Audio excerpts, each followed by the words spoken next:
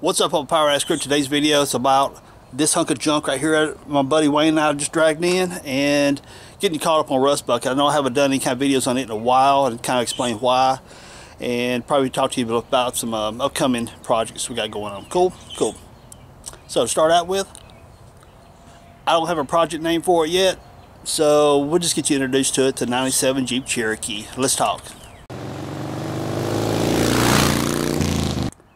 There it is, 1997 Jeep Cherokee 4.0 automatic, and we'll uncover that junk. A few things that my dad and I were just going over a few things a few moments ago, just kind of like eyeballing things and some things we found, and we'll talk about that here in a minute.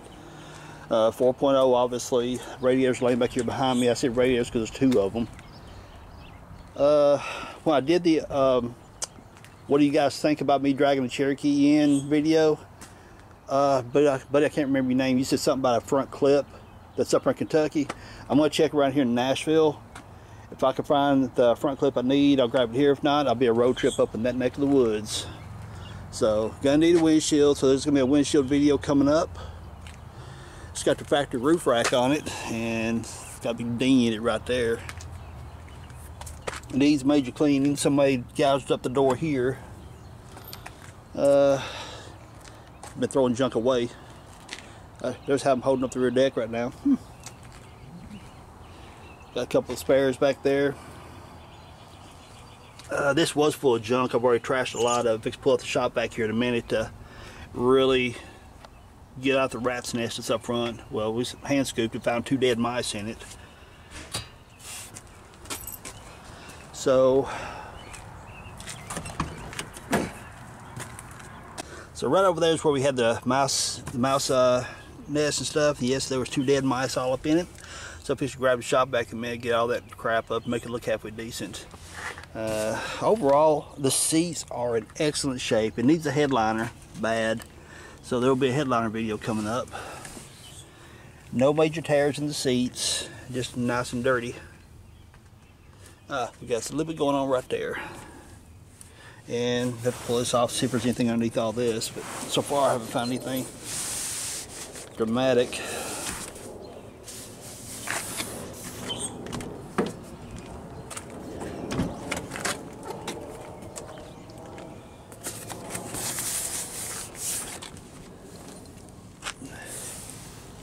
Most of the time you got a lot of wear right through here, people getting in and out of it. You got a little bit of crinkle going on the vinyl right there.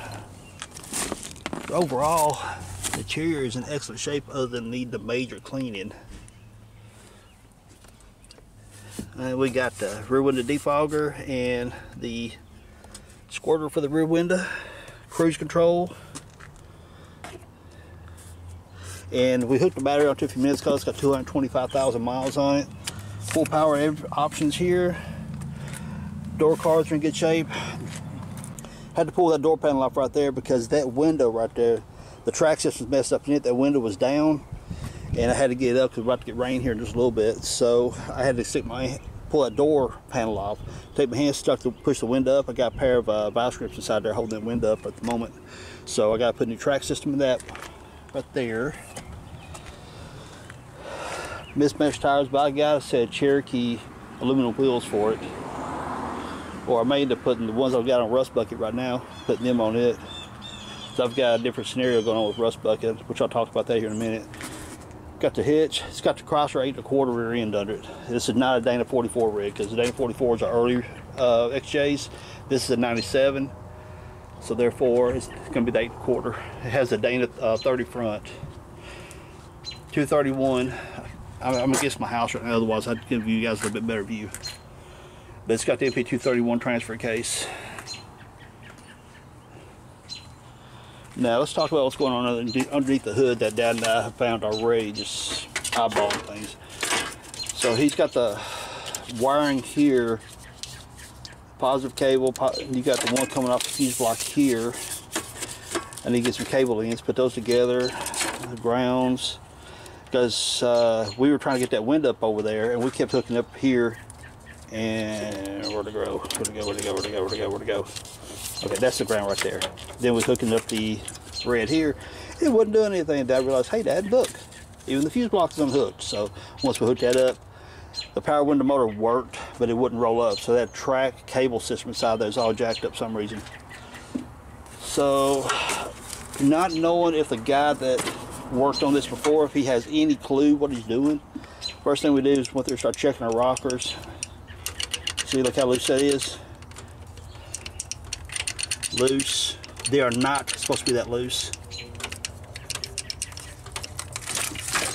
Look right there, and that was right there about ready to fall off. So I need to go through there, torque down all the rockers in the proper sequence.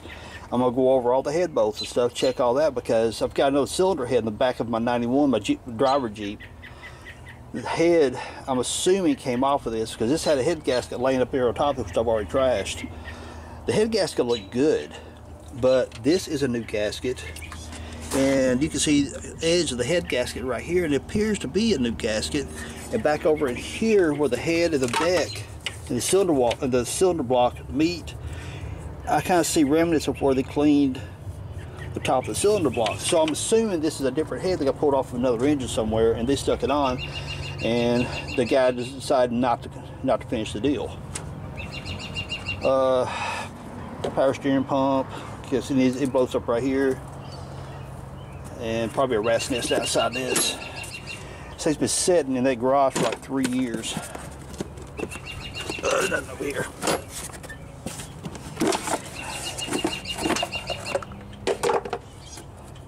What are we gonna find? What are we gonna find? Good Lord. Yep, you need a vacuum all up in that thing. And also on the back of rust bucket there's a set of brake lines. Brand new set of stainless steel brake lines. The part number, Wayne ran the part number and found out that it goes to this Cherokee, so we got those as well. I kind of eyeballed the brake lines right there. They look a little crusty, but I don't see anything that says, hey, these things are dangerous. So when it gets to that point and I start redoing the brakes and stuff on it, then I'll figure it out from there if it needs them. If it does, I'll put them on. If they don't, yeah, it is what it is. Obviously, there's the fuel injection harness, and of course, it goes to the throttle body.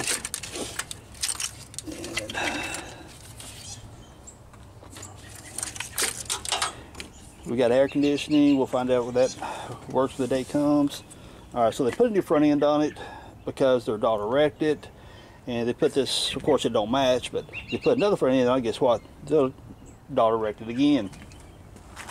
Headlight's been held in by a piece of wire. So like I said a moment ago, my buddy, one that told me about in the comments about the one up in Kentucky, if I can't find one here local, the color matches, I may head up that way so I get that one.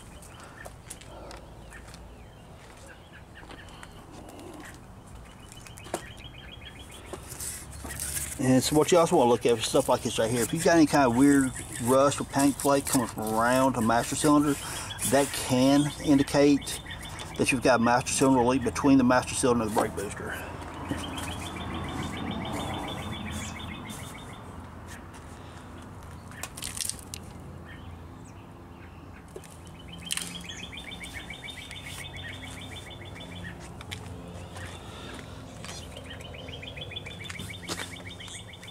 And we've got the headliner back in the back. We've got the speaker pods in the rear light. Of course, like I said, it needs a headliner. I'm going to try to find, I'm going to go scavenge around for a center console. A lot of these Cherokees had an upper console right there. I'm going to get that too. Put that in this one.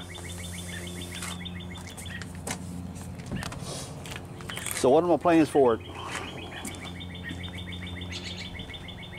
What are my plans? Well, for one, we're going to do the front clip. But that's going to be secondary though. First thing I'm going to do is figure out what's going on with the motor. I'm going to do a compression check on it. Of course, tighten out all my valves and all that stuff first. I'm going to take my torque wrench, go over all the head bolts, be sure they're torqued correctly. And pretty nice of them leaving me the manual, so I guess I'll have the specs there. But go over all the torque specs, check all that out. Make sure he hasn't left anything like any kind of manifold bolts or anything like that that needs to be tightened up, or he didn't put in at all, because I did back here somewhere. Here, a couple bolts right here that you see right there are the bolts where they go, but are they below this, above this, whatever? I got to figure all that out, see what he's done. Then once I go over, check all the torque specs, get the rocker arms torqued properly, then we'll do a compression check. I'm going to do a how to test a radiator video. So I've got 2 radiators. One of them looks pretty obvious that's got issues, and the other one is kind of questionable. Then we're going to figure out how to pressurize the cooling system in the block and see if we got any internal leaks. That's broke. And there is your automatic transmission dipstick. Like I said, it's got the AW4 overdrive transmission, MP231 transfer case, Dan 30 front, crash rate, 1/4 rear. Let me get underneath it and see what gear ratio it is. Okay, like I said, this right here has the Dana 30 front, and I scratched it off right there, and I see there's a 5.5 right there. Way up in there's a 3, but if you see the first 2 digits right here, right there is a 5.5, which means it's a 355 axle. And it's got the bigger U-joints. It does not have the CAD, the vacuum disconnect. This right here is a 97 model, so it's not going to have the vacuum disconnect. So, yep, 355 overdrive. There might be some little bit of potential for some decent mileage out of this rig, as long as I don't put huge tires on it. Which brings me to another point. What am I going to do as far as mods? Well, of course, we talked about the motor stuff. As far as mods go, probably those 33s right there is going to end up on it. For now, I really prefer just have 31 1050s on it, to be honest with you, but I'm going to use what I got for the moment. Here we go. Will those 33 fits that without a lift? Probably not. So, lift, I'm going to probably do a junkyard lift on it.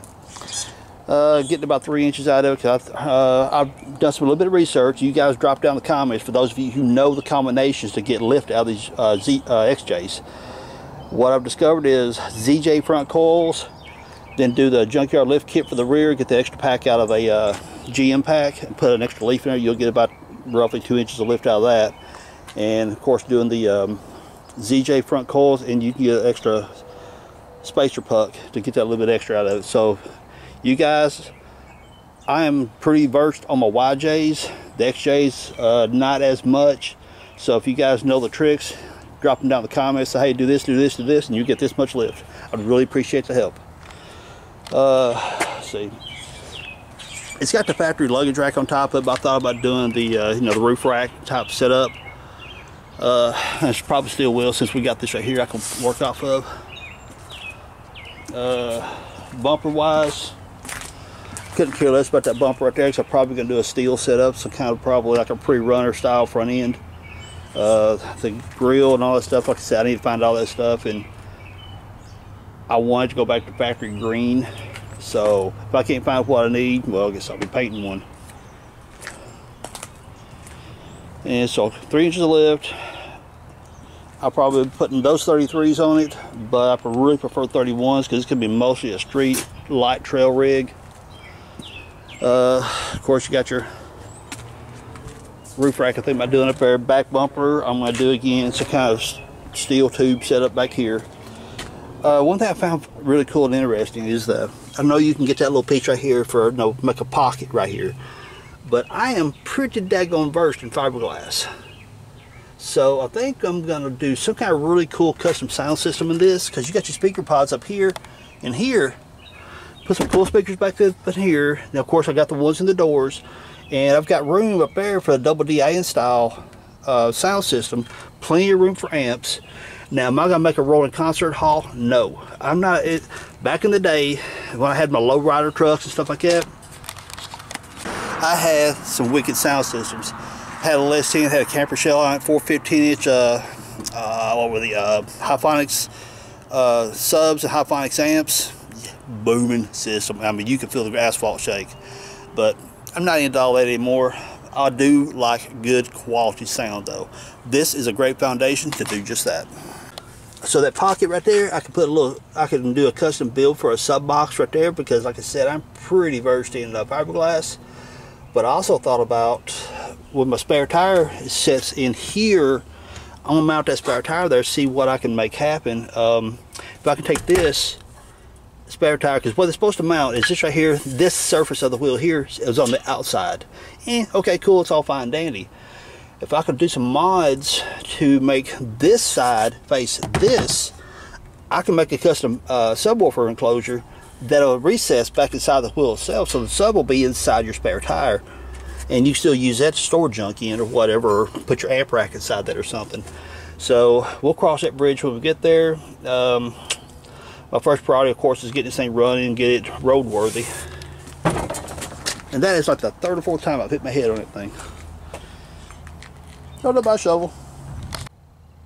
And of course, up here in the doors, you've got your speakers in the doors over there. Like I said, you got room for double DIN set up here. Yeah, I think I mentioned about getting the full console, full overhead console. And you can see right there, you got the OD, which means you got the overdrive transmission. Transfer case, you got right there, which means it's got the 231 transfer case and not the 242. E-brake works real well. And of course we got all that. Pondering. Of course the rear doors do not have speaker mounts inside them, but that's not to say that you can't put them there. So I might do show you guys how to do some kind of custom enclosure, doing fiberglass tricks on that, maybe. Depends how froggy I feel. Of course you got the ones back there. Yeah, I'm definitely gonna replace those. We'll see about what kind of upgrades I do to that.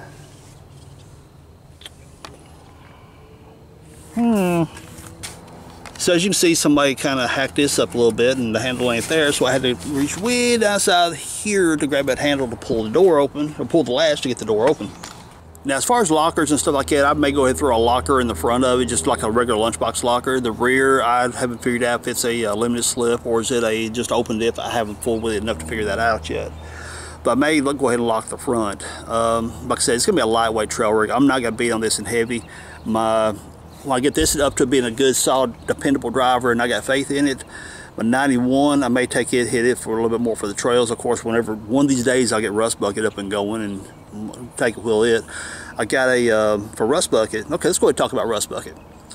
For Rust Bucket, be right back. I'll show you something. Now, as I cruise on back here to show you this little cool item I got hold of, the reason I really haven't done much on Rust Buckets in the way of videos, it's really at a point right now that I've got nothing but welding to do at the moment. And so I've done so much welding videos and stuff like that on this particular rig right here that just regurgitate a bunch of more. Look at me, I'm welding another piece of steel. I'm not gonna do that to you guys, it's just boring. There's a few things I need to put together whenever I do it. Like I'm looking at the stitching the tub together and stuff like that. I'll make the videos on how to do sheet metal videos and stuff. I'm welding that. But the point right now, I'm still working on the frame, doing fab work on the frame, so really there's no point in doing videos on it right now. I'm boring you guys to death with that. So the item I was going to show you, looky. Alright, those of you who are savvy with your Jeeps, you know what that is. We got a Dana 300 transfer case. What's the big deal with that? What's the big deal by Dana 300? What do you get when you take and cut up an MP231J Jeep and you buy the special adapter kits and stuff and tie it together with a Dana 300? What do you got? Doubler setup. That's right. So the Dana 300 is a passenger side drop.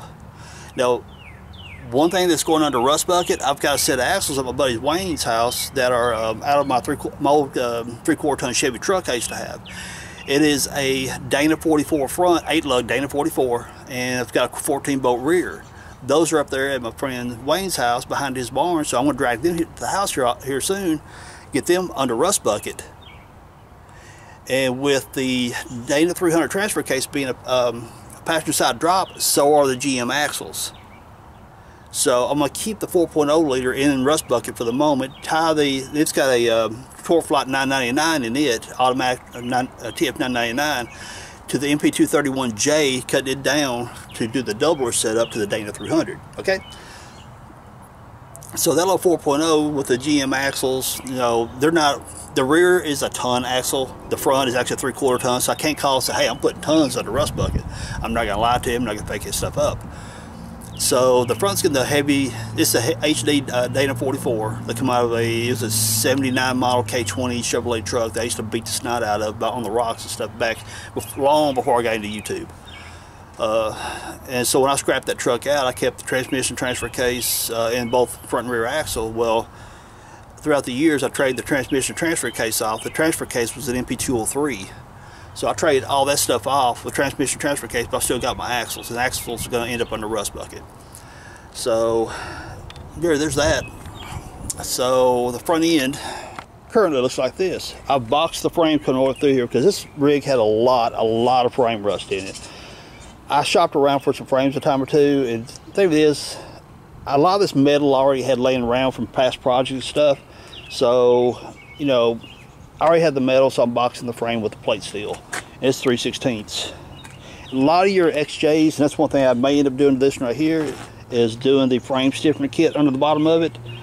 Because if you wheel these rigs right here, and I know we went from rust bucket back to the XJ, but the XJ, if you wheel these rigs right here, they're a unibody. The frames are tied directly to the floorboard, and so if you wheel them a lot, the frames start cracking underneath them. So I'll probably end up doing the unibody structure underneath this right here. Again, same thing as this right here. The YJ frame factory, if they're in good shape, you don't need to brace them. But like I said, this right here had so many bad spots in the frame. I couldn't find a frame that was actually worth getting. That wasn't either one rusted out pieces already, or I could have bought another Jeep for the price of the frame. So there's that. So I'm still doing a lot of welding fabrication of that. The front end, I'm going to take those springs out and get another set of Jeep XJ, because the back springs on the rust bucket are XJ springs. Got 11 inches of stretch, total stretch on the whole Jeep. But I'm going to swap out the XJ front leaves, get the U-bolt eliminator kit to go on the Dana 44, and both them, but I'm going to get the 2-inch stretch, so I can push the axle 2 inches this way. Plus with the XJ, I want to see how far I can push that axle this way, because I've already got the steering box hanging. And I mean, I've got all my factory locations set up where I can put everything back together stock. But if I'm going to go and do the front stretch on it, then I can just go ahead and relocate my steering box, and I may end up going with the Astro kit. It just depends on where my front end ends up at before I decide what to do with the steering box. I've got a Warren A274 going on the front of it, but the way I'm going to do that is, once I got to put me a brace, so like back up in here somewhere to tie the two front frame horns together. This, I'm taking the center tube out, drop it down, because I want to recess that Warren down as low as I possibly can. So I'm going to end up taking a lot of this right here out, tying this into the frame back in there somewhere. But drop that down a little bit, take that Warren, set it down low, and all that's going to be in plate steel, tying the front frame section together instead of having that round tube. Whenever I get to that part, I'll make a video on how I'm doing that. And again, you know, I've got all that plate steel I've got going out through there. I've got a little section back there. I don't have much more on the frame to do until I can start actually making videos again on rust bucket. I've currently got a blown up Dana 35 just holding up the back of it. Yes, I've got it mounted backwards. That's if you want to go back. If you want to go in reverse all the time, that's how you got to put your pinion. Yeah, right. And you see, look at the skid plate. It's like half missing. That's rust. Okay, so I've already got the slip yoke eliminator kit put in this, which I did that video a long time ago. But again, I'm into pulling all that right back there, all that out, the MP231 and the slip yoke, taking that MP231, using the reduction gearbox to make the crawl box for the Dana 300. Right there. Yeah, I've got all the dash pulled out of that, but I've made some videos and stuff on that too. And she's just nasty.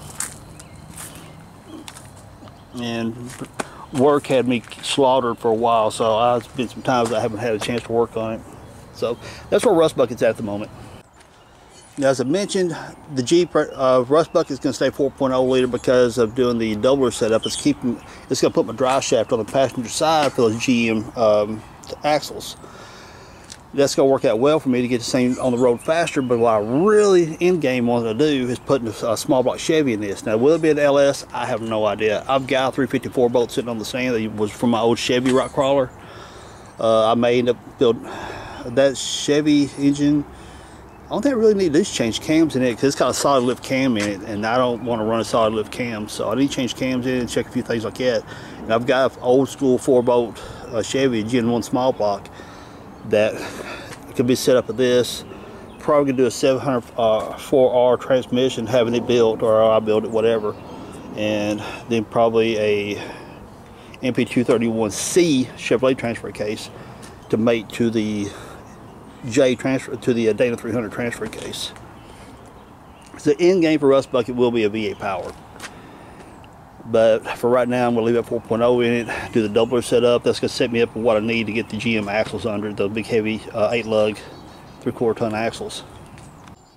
And by keeping the 4.0 liter in this, it's also going to set me up with another thing too. I've got a couple other blocks that's on the engine stands with complete 4.0s. I'll do the bracketry mock-ups for those, but I've got a M98, is that right? Crap. One of those GM superchargers that comes out on the 3.8 liter V6s. I've got one of those in the garage, and I'm thinking seriously about making it to one of these 4.0s. I may build the bracketry on one of the spare blocks and transfer it over to Rust Bucket, do my diagnostic checks and stuff like that. Build it on Rust Bucket, and I may transfer it to my 91 after that, because it's going to end up being a small block. Move that supercharger to my 91, or do it to this, put the supercharger on this. I don't know, you guys tell me what you think. Or I can always go buy another supercharger and do it to this in the 91. I don't know. Now, let's talk about this rig. This is the star of the show, everybody, that got my YouTube thing started. If you guys watched last week's video, or last Sunday's release, or Saturday, late Saturday, I think is when I released it. This is fixed to get onboard air. If you look at the bumper, which I made a video on a while back, right there, see the air fitting? This rear bumper is already set up for onboard air. It's an air tank. And as you can see right there, that's where the hose is going in right there. And how big is that tank? I have no idea. I hadn't thought about it. Uh-oh. Owen was playing in my Jeep and left his jacket, and there's the title to the XJ. Now when I get the onboard air ready set up, of course it'll be bolted on right here, but I already see a problem. That might be okay. I don't know. My plug boot right there is kind of fat. It's going to be off against the compressor, so I may have to keep me one of those angled plugs and go in right there. Like it, yes. I've got this pulley right here, which is riding on the belt here, because the belt's going to come off here, come up around the compressor here, and come down and around right there. So I don't have a fan shroud, but it has a need one, so no big deal. Some of the videos I still need to do on this right here. There's still the video on how to do the camshaft position sensor, which is inside your distributor. I still need to do that video. There's actually a trick. They say you cannot adjust the timing on these Jeeps. Technically you can, but you got to do a little bit of a mod. The crankshaft position sensor, which is back there, so I can get over, so I'll show you. Let's see. I'll use my viewfinder on my camera so I can see it. Let's see, it's ground. Okay, I see it. Anyway, it's on top of the bell housing back here, your crankshaft position sensor. That is what tells you that the box, which is located there, your ECM, where the timing is. You can do a slot trick to where you can cut a slot in the camshaft position sensor and move it back and forth, which you can actually set your initial timing that way. That is a trick I've been meaning to do. This fella back a long time ago told me the trick, and buddy, if you're still watching my channel, I apologize. I haven't shown that to everybody, but that's coming up soon as well.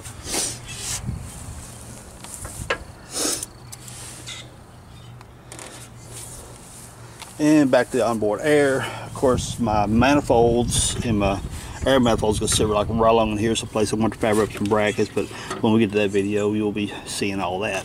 So, yep. Of course, I'm still running those LEDs. They work pretty good. To show you how much I wheel, I mounted that winch like years ago, and I ain't even put in the electricals to it. Shows you I work all the time, still play. One thing I haven't showed you guys yet, when I put this front end, all the new ball joints and all that stuff in, on how to do a front end alignment. That's one video I still need to do for you. Check out my cool sticker. Say if you take your phone and scan that little sticker right there, it goes boop, pops me up to Power Addicts.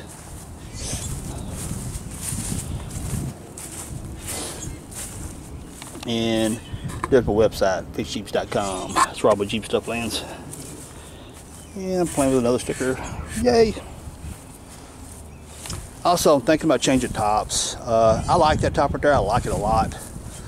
But I kind of want a full top again. And I'm thinking about trying the Rampage frameless top now. Since I'm running a family style bar, not the sport bar. This is a 91 model rig.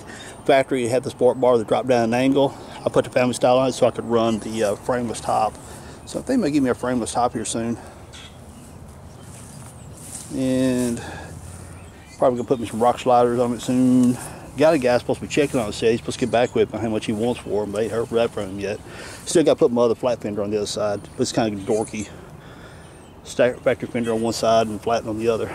But I gotta have time for that over there because I want to cut the video on that one. For this right here, I did it off camera, and that's side where I'm gonna do the video showing you guys how to cut your fenders and stuff. Cool.